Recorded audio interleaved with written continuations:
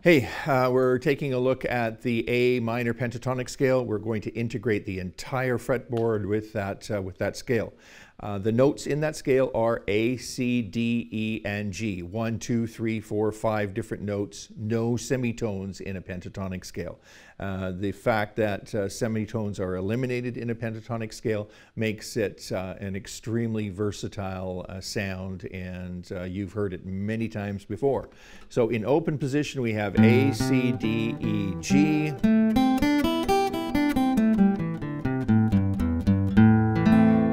And in second position, because my first finger's on the second fret,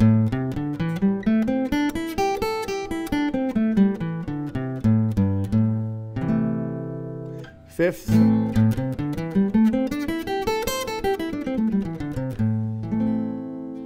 seventh,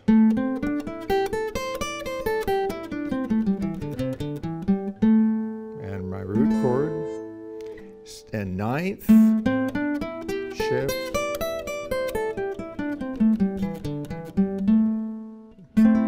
root chord, and now we're up at the octave. And so we're going to repeat the same scale form that we started with down here.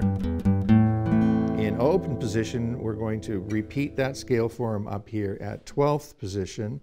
And my fingering is going to be 1, 4, 1, 3, 1, 3, 2, 4, 1, 4, 4, 1, 4, 2, 3, 1, 3, 1, 4, 1, 4, 1, and return.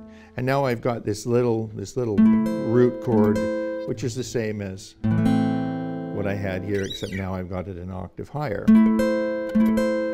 So my fingering is 1, 4, 1, 3, 1, 3, 2, 4, 1, 4, returning.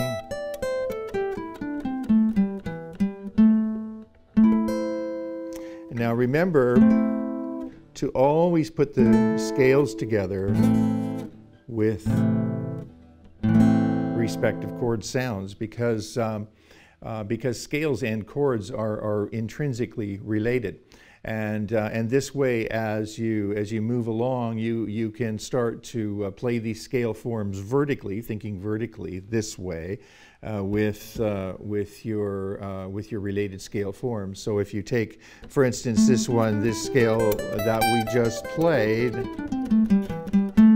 right, and then here's my root chord. Well, if I take that root chord and move it somewhere else, and now I'm in a different key,